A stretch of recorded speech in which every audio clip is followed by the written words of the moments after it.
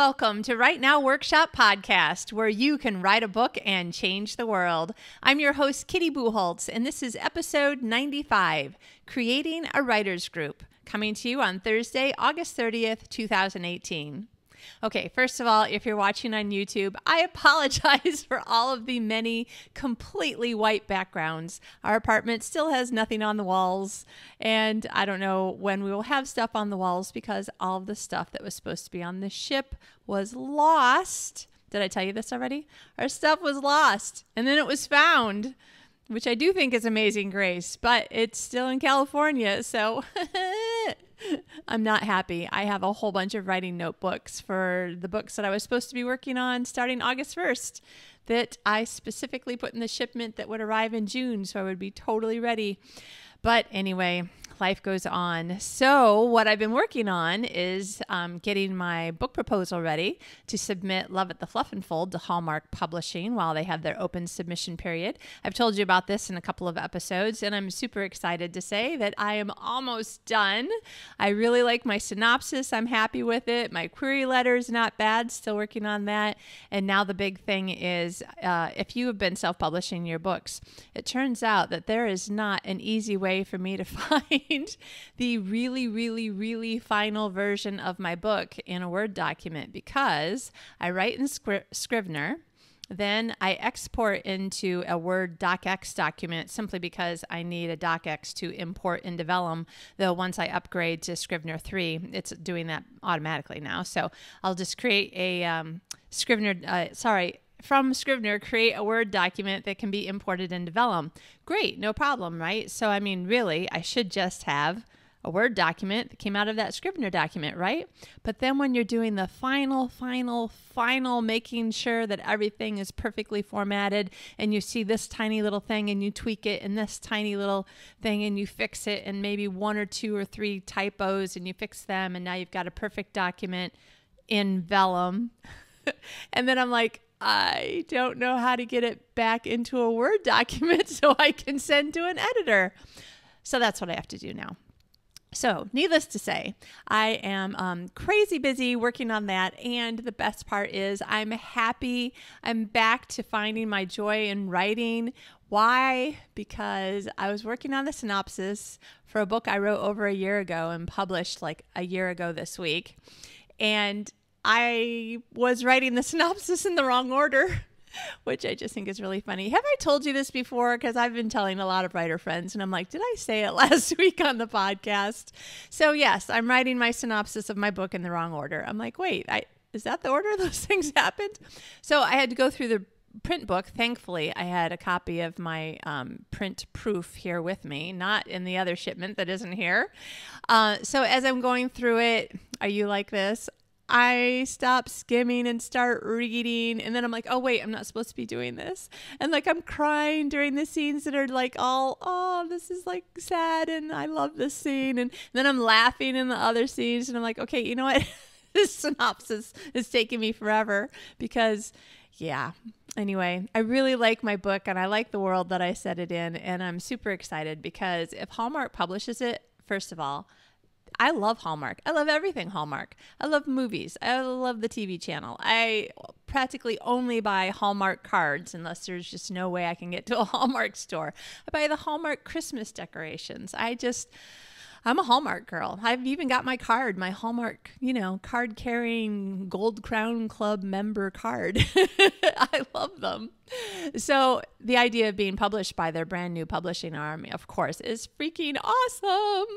And I think this book has a really good chance. But more than that, it feels so good, you guys, to be back in a place where I love the stories. I love these characters. I can't wait to start book 2. And that to me is just a huge gift. Thank you, God, because if you've been listening, boy, I lost it. I lost my mojo and my JoJo, and I lost all the Joes. They were all gone, which was horrible. But now I feel like I'm coming back, so I'm happy. But I have to get back to it. So let's get on with the topic here. So I've been interviewing people, as you know, if you've been listening to every episode.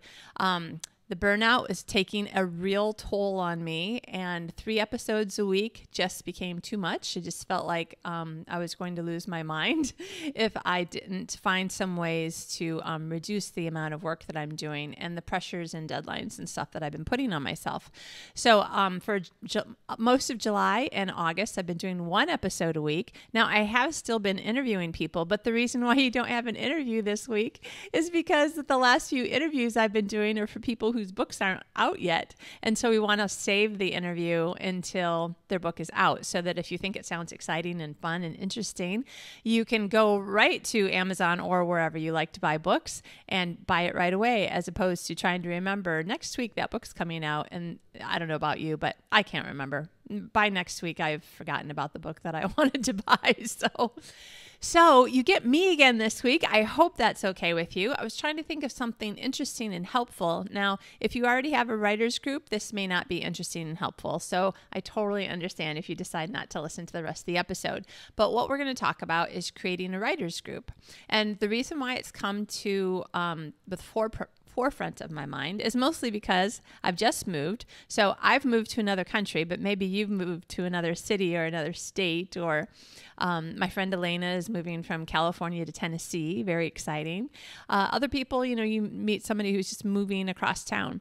So whether you are or aren't involved in another writers group right now, you might be trying to find some people who live near you that you could get together with more often. So what I thought I'd do is just share what has been happening in my area and what's been pretty much been led by my friend Amanda. Okay, so I'm just going to kind of tell you what Amanda's been doing. First, she moved from the United States to Sweden. She and her husband work with my husband at Massive Entertainment, the video game company. Very cool. Lots of fun people there. So she's this fun, creative person who's a member of Romance Writers of America and has been working on some books and sending them out to agents and editors and doing all the usual things, as you're getting ready to try to publish your work. So she's been in Sweden for a year, and she's still a member of some of her old groups in the United States. But she didn't have really anyone around here that she could meet face to face with. So she met some people at work who are also writers, and they started meeting in cafes at lunch or Saturdays or after work or whenever, and just writing together. As I understood it, that was fun. I think I was there for 1 or 2 of them. And she was saying it's fun, but we don't always get as much writing done as she wants to get done, because they're all nice people and they like each other. And so, as you can imagine, yes, there was talking, and maybe too much talking sometimes. So she was talking to those people, possibly at some of these little cafe group meetups kind of, and asking them, do we want to do something more formal, like get together regularly on purpose and do something like critique or something else. Now, if you don't know any other people at all, like no one, at least Amanda knew a few people at work who were also writing works of fiction, different things, but at least, they were all fiction. Nobody was nonfiction, stuff like that. If you have no ideas whatsoever, I apologize, because I think you're going to hear my computer beep at me today because I forgot to turn it off. Sorry. So if you have no one, you don't know a single soul who lives anywhere near you who writes, then what you might want to do is go down to however many branches of the library that are near you. I think probably most of us only live near one branch, but think about how far you're willing to drive, and then look at libraries and bookstores in that area. See if anybody is already hosting a writer's group, knows of a writer's group, if there are any little posting on a notice board anywhere about writers wanting to create a writer's group, or an open writers group that's allowing new members, anything like that. You could probably also check on MeetUp. The website where you can say, I'm interested in going hiking in the Andalusian mountains. Who wants to go? That sort of thing, Saturday at 10 o'clock. So there's a couple of other ways if you don't know a single soul. But first, probably just look around and talk to people and see if there's anybody that you work with or live near, because the whole idea is to find a way to get together easily and regularly enough. I have driven an hour and a half to get to a writer's meeting, and I know a lot of people have to do something like that. So that is another possibility. You can be looking for organized meetings like Romance Writers of America. They have a lot of chapters and they have organized monthly meetings. So there's also that sort of thing. But I'm talking about right now, if you needed to create your own writers group, that's what you're going to do. You're going to be looking around, asking people, checking the library, the bookstore, and just finding out if there's anybody who wants to start some sort of formal group. Okay, so step 2 is deciding on creating an informational meeting. So Amanda emailed all the different people that she knew, which included my husband and me and a bunch of people at work and another young woman who lives in Copenhagen, which, though it's another country in Europe, it's not as much of a big deal. So Copenhagen is literally, the Copenhagen airport is literally one train stop away from me. So I'm on the Swedish side of a bridge, and on the other side of the bridge is the Copenhagen airport. So this woman actually, she doesn't find it, any stress at all going back and forth between Copenhagen and Sweden. So Amanda contacted her and a bunch of people at work and me and John. And I don't know if there's anybody else who is a member of this particular group right this minute, at least. And she said, would you like to get together and just have a meeting to see whether or not we would want to have meetings? So the point of the informational meeting is just to see whether or not people are on the same page. What you don't want is to have 5 different people there with 4 different ideas of what they want out of it. Somebody wants to critique, somebody doesn't want to critique, they just want to do plot storming. Somebody doesn't really want to work with other people, they just want to get together and have a few minutes of chatting and then just writing individually on their laptops, like having a nano meetup or something like that. So the informational meeting is to find out what exactly people want, how often they want it, how they think that they would like to do it. So for instance, when we got together, we met at a cafe after work and we all kind of introduced ourselves because not everybody knew everybody, and said what we write. So it would be helpful to know, for instance, if I found out that I lived really close to like 3 other writers and they all wrote erotica or super hot romance or LGBT, like that stuff's just not stuff that I'm interested in reading or comfortable reading for critique reasons. So there's pretty much nothing about that kind of writing that I would be helpful to someone else. And that those people may or may not be at all interested in the kind of stuff that I write, but I couldn't be helpful to them, even if I was like trying to be helpful, because I'm not the right audience. I wouldn't know what to say, and I might be embarrassed at the stuff that I was reading, which I wouldn't want to read then. So you see what I mean? The informational meeting is to ask a lot of questions and to help people see whether or not we're all on enough of the same page that we think we could give it a try. So we talked about what we write, what stage we're at. If there's somebody who is writing their very first book and they've only been writing for 3 months, and there's somebody there who is a published author who's on their 20th book, and they're looking for a critique group of people who really know exactly what a book should be, how you would find a problem, how to work through pacing and that sort of thing. If you had a group that was really diverse like that, that might not be helpful for everybody. That then would depend on everybody's different personalities and what they were willing to do, like how much one person was willing to learn to try to step up and be helpful to the other person, how much the other person was willing to accept what help they could get and also be really helpful to another person who might be significantly farther behind as far as knowing how to write well. So those are other things that you would need to find out. And like I said, are you a person who likes to get together and brainstorm plot ideas and brainstorm? Well, I like brainstorming. I really like it. I think it's fun. And I'm not always such a fan of critique groups per se. So for instance, when I was at the informational meeting, I basically was like, I'm interested. I'm not 100% sure that this is exactly what I want. but I'm interested in trying it out and going to one meeting.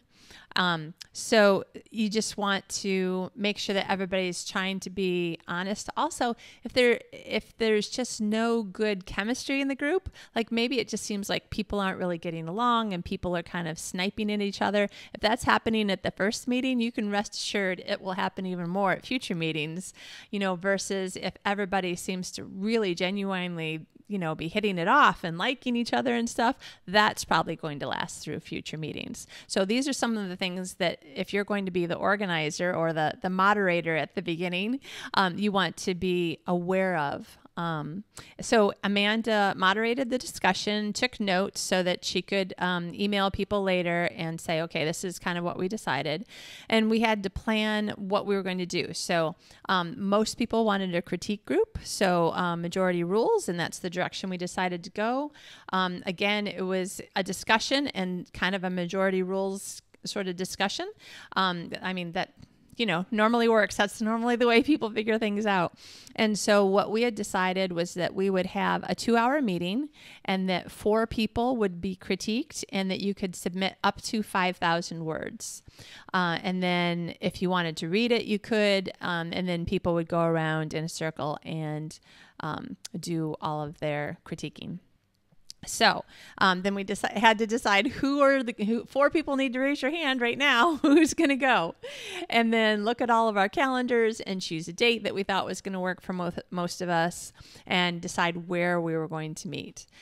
So we were thinking about continuing to meet at the cafe, but the music is loud enough that we were afraid that we'd be shouting over top of other people and annoying maybe other customers as we were just trying to hear each other, especially there happened to be 8 people in this group right now. And so that would be difficult for people at one end of the table to hear everybody at the other end of the table. So we decided that we would meet in Amanda's apartment because she was willing to host. And so Amanda wrote down all the details, and that was the end of step 2, the informational meeting. So step 3 was the organizing. So again, Amanda was the person who spearheaded it, and that kind of leaves her with, unless somebody else steps up and says, oh, let me help organize, I like organizing things or whatever, the person who's most interested in getting people together, they're gonna kind of end up being the person who does a lot of the work, at least in the beginning.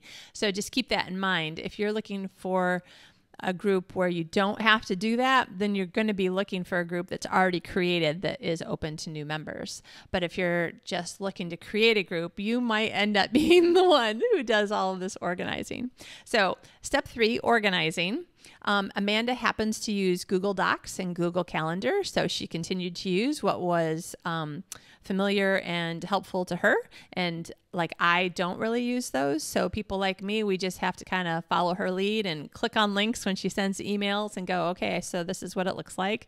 I've never gotten a meeting reminder in Google Calendar before, but I got it. It made sense. I was like, okay, great, done. So she created an event with a time, date, and location and sent it out as an email. And I think that there are automated things in Google Docs that she can click on buttons and send, a reminder 2 weeks beforehand and 1 week beforehand that go out automatically. I think, I'm not sure because I don't really use it myself. And so she created folders for each of the 4 people who were going to have their work critiqued. And then she reminded them, be sure to upload your document into this folder at least 1 week before the meeting so everybody has time to read it and give you some feedback. And then again, there was possibly, because it's Google Calendar, there was possibly buttons that she could click in order to send out additional automatic reminders. So she personally didn't have to, but I know that we did get extra emails. And then there was another email that went out the Friday before the Monday meeting. Basically, just remember, make sure you have your document uploaded if you're one of the 4 people, and if you're everybody else, make sure that you are downloading and critiquing all this stuff before Monday. And then, was there anything else that happened right then? Friday before the Monday meeting, there was another email. Yep. So everybody downloaded all 4 documents then, except for, the people who were being critiqued. They only had to download 3 because theirs was the 4th one. So everybody downloaded all the documents, and then some of us preferred to print and handwrite on our notes, and other people opened in Word and used track changes. And then everybody either emailed the document if they used track changes, or brought the printed document with all of their notes written all over it to the meeting. And then we did step 4, the first meeting. Okay, so for our first meeting, the point was to be a critique group. Now, there's also a certain amount of welcoming people in and taking off your coat and your shoes and settling in. And is there anyone allergic to the cat? And who would like some water or some tea? And so you have to keep in mind that that 2 hours is not going to be exactly 120 minutes. But whatever you can do to keep the extra chit chat to a minimum, or having people show up 10 minutes early or something like that. But also keep in mind that if it's not fun, if nobody gets to talk at all except for critiquing, and then it's like, hurry up and get out because now we all have to go to bed and get up for work in the morning, that just might make the whole thing a little bit less fun. So part of what you might want to be considering is, how long would it take for us to be focused on doing what we came here to do, but also enjoy it? So for instance, we had 3 of the 4 people were able to make it to the meeting. One person was out of town. And so we had 3 people who had works of 4,000 to 5,000 words that we were commenting on. I was glad, because I'm not really a read it out loud and then critique it kind of person, because I'm like, we already all read it. So that's just me. So I was also very glad that we didn't read it, because it would have just taken all this extra time. And we already, as it turned out, took 2 hours and 45 minutes to critique 3 4,000 to 5,000 word documents. So mostly it was like a chapter from people's various books and stuff. The one person, it was most of a short story. So the thing about that first meeting is that you have to figure out what worked, what didn't, what did we like, what did we not like, what do we want to change? Do we need to change the length of what people are able to submit? Like, was it the length that made it too long? Or was it the amount of time that everybody was individually talking about a story? Like, maybe there needed to be a timer set, and everybody, I'll give you 5 minutes, give everybody 5 minutes or 7 minutes or whatever to give all of your comments to the person, and then that's it. You're done talking, because we did spend a lot of time on a lot of comments. But if that is the way that you want it, then it's perfect, right? So is the length of the documents working for you guys? Is the way that you critique it,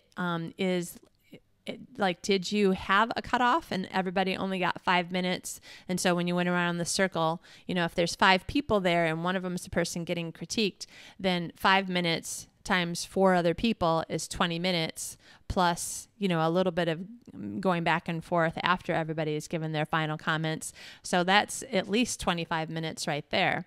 And I think that we were spending more than 5 minutes per person, since it took us 2 hours and 45 minutes to critique 3 pieces.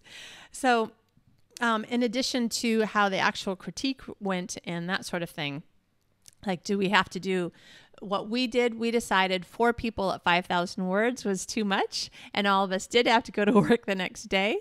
So we were like, oh, okay, wow, we really can't stay out this late anymore. So we decided that next month we would try it with just 2 people, but still leave the word count that can be up to 5,000 words. Now, there's one other person who couldn't come, and she had a very short piece and actually wasn't part of a novel. It was for a different type of media, and it would be something that we felt we could critique relatively quickly. So we are still technically going to critique 3 pieces next month, but only 2 of them will be really long.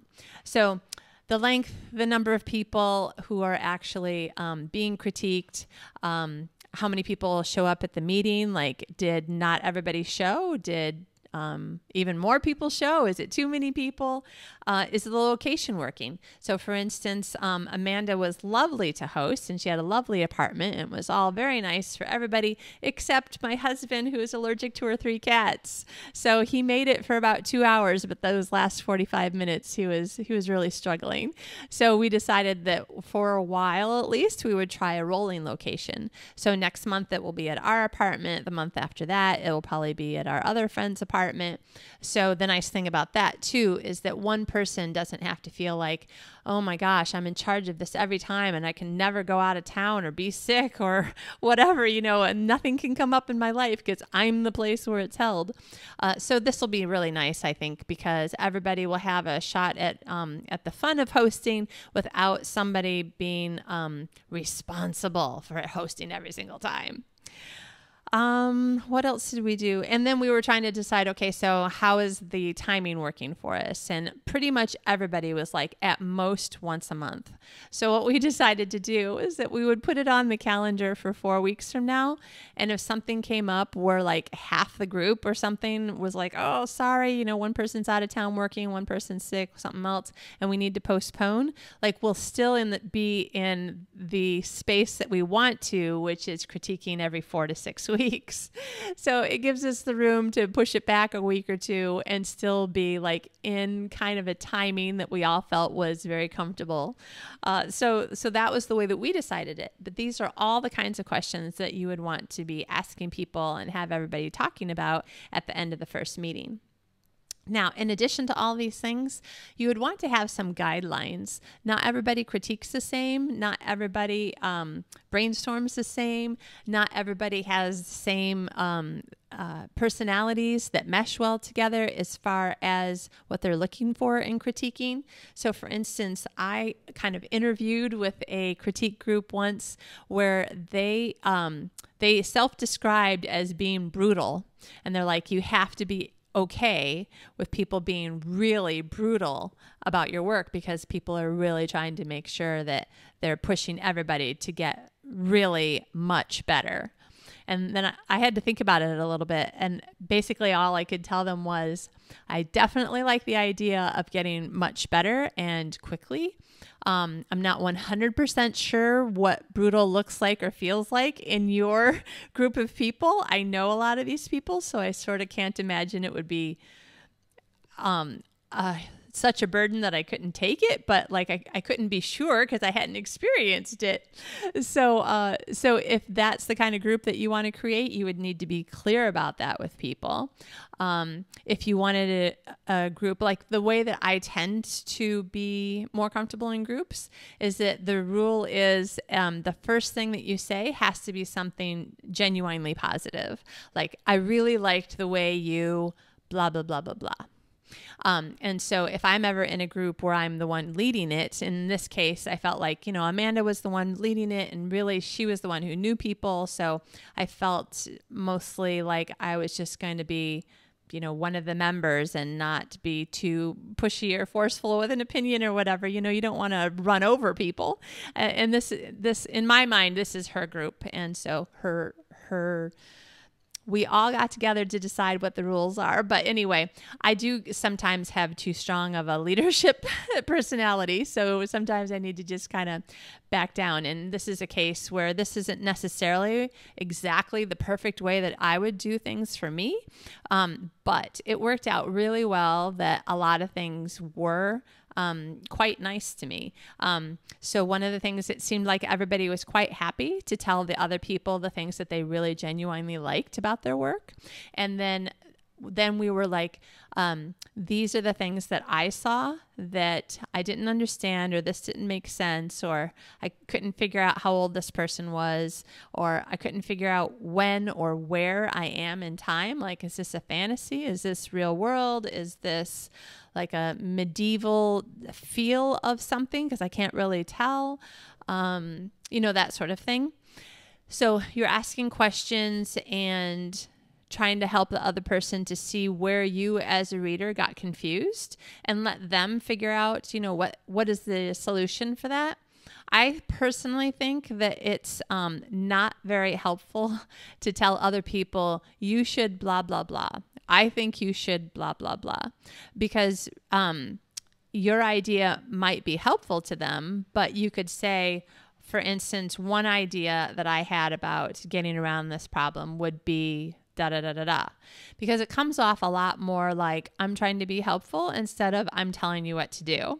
And I think that that's important because there are so many different personalities, and so many writers do tend to be introverts, perhaps somewhat or a lot shy, and you don't want to run over people or make them feel like people don't like my work and they're telling me what to do and they don't even understand, what it is that I'm trying to say. And maybe you're too shy to really come out and say, yeah, that's not really where the story's going. I'm sorry that you thought she was a ghost. I can work on that, but don't tell me about this is what I should do to fix it, because she's not a ghost. Therefore, your solution doesn't make any sense to me. So there's a certain amount of not being defensive, trying to get around your shyness and let people know, oh, okay, yeah, no, you misunderstood. I'll try to make that more clear. But also, as the person who is giving feedback, I think that it's best to be encouraging, tell people what they're doing well, and then giving suggestions, not shoulds or that sort of thing. And then sometimes somebody will, like at our meeting on Monday, there was the issue is that it was a short story with a word length limit. And so it seemed like everybody felt the story really picked up in the second scene. And we're like, well, if you only have 7,000 words to tell the story, and it took us 1,500 words to really get into the story, then maybe, do you want to start somehow in the second scene? Do you want to just trim the first scene and make it really condensed so that we can see how you're starting this off in the world, but it doesn't take us so long to get to the point where we're like, holy cow, look what's happening. I didn't even know, like there was a couple of things where it was, the fourth page in before you realize that the world was this kind of a world where these sorts of things happen. And you're like, oh, well, that totally changes how I'm reading the story, which is great if it's a novel and you've got 400 pages. But if you've got 7,000 words, and so what is that? 15-ish pages? Double that, right? 30, something like that. 30 pages. Then suddenly you're thinking, oh, okay, no, it's really got to get the whole story. Then would need to be more condensed. So. All of these things are helpful to the person. We just don't want to say, I think you should just cut off the first scene. It's much better. And as I think what happened on Monday is that people were like, well, you could do this, or you could do this, or you could do a combination of those two things. And I think the author, in her mind, she knows how the story is supposed to go. And I think that she said that she came up with an idea of how to fix what we were all sort of experiencing with a combination of our ideas. Now, see, the great thing about that is that because they were all just ideas for her, she could come up with the better, in fact, probably the best solution, and without having people, having said, oh, just do this, just do that, you should do that. You see what I mean? So that's the way that I do it. Now, obviously, if you get together with a group of writers and you all have the same personality and the same expectations and it's different from mine, then it doesn't matter. Because the whole point is that if all of you are able to work together and help each other to become better writers and put out better stories, that would be the goal, particularly if it's a critique group. Like I said, you could decide that what you really want is a plot storming group or some other kind of brainstorming group, or just a group that gets together and writes, or a group that only gets together and talks about marketing. I know that I'm part of a Facebook group that the only thing that group is about is marketing. I'm actually, come to think of it, part of probably 5 or 6 Facebook groups that it's just about how can we get better at marketing our books. So all of those things are things that you could do to create a writer's group. I hope that altogether you found some ideas to either improve the group that you have, or you feel a lot better about how you're going to find and or create a group of your own. So in general, if you're starting from scratch, step 1 would be looking around libraries, bookstores, MeetUp group, asking people at work, talking to people at church, people who are your neighbors, whoever it is that you talk to, finding some people who live close enough that you could meet regularly. Step 2, have an informational meeting and just have everybody introduce themselves. What do they write? Where are they at? What are their expectations? What do they want out of a group? If it seems like there's enough common interest to move forward, then you can have somebody start organizing and creating all the steps to get to the first meeting, you know, the when, the where, and how many words and how many people and that sort of thing. And then step 4, the first meeting, and then iterate again at that point, make whatever changes need to be changed. Whatever changes need to be changed. Make whatever changes necessary for the following meeting to be even better, clearer, going over less time, going over time less. So we went 45 minutes over, starting at a different time. We actually decided that we were going to push it forward back. Instead of meeting at 7, we would meet at 6:30, and we would still say that it was only 2 hours. But even though that would get us to 8:30, I'm hosting, John and I are hosting this next one. I said, if we say 6:30 to 8:30 and it goes to 9, that's still fine. But people really need to leave by 9. So again, all of these things are individual to the group and to the people, and make up your own rules. But in general, this should give you a jump start. I hope that if this helps you, you let me know. I would love to know that some people found a way to create their own writers group because somebody said, give this a try and do this, and this, and see if it works. So I do hope it works for you. I hope you have a great week. Next week, we do have an interview because Catherine R. Beal has a new book coming out, and we'll be talking about that next week. And we also ended up talking a lot about characters who have any kind of disability, handicap, being differently abled, as I think might be the latest politically correct way to say it, and how to bring out a sense of normalcy within the character creation that is what people in this or that situation actually can do or would do, or how they would behave, or what they would look like, or all the different things because we were talking about what's the word when we're all different, diversity. We were talking about diversity a little bit, but we were talking about how it seems like, well, you know what? I'm going to save it for next week. It was a really interesting discussion Catherine and I had, and hopefully it will be interesting to you as well. So that will happen next Thursday. And in the meantime, I hope you have a great week. Happy writing. I'm off to get my book proposal to Hallmark Publishing. Woohoo! Very excited. And to enjoy my rainy day in Melma and maybe have some hot chocolate. So I hope that the weather is whatever you want it to be wherever you are. And we will talk to you more later. Bye.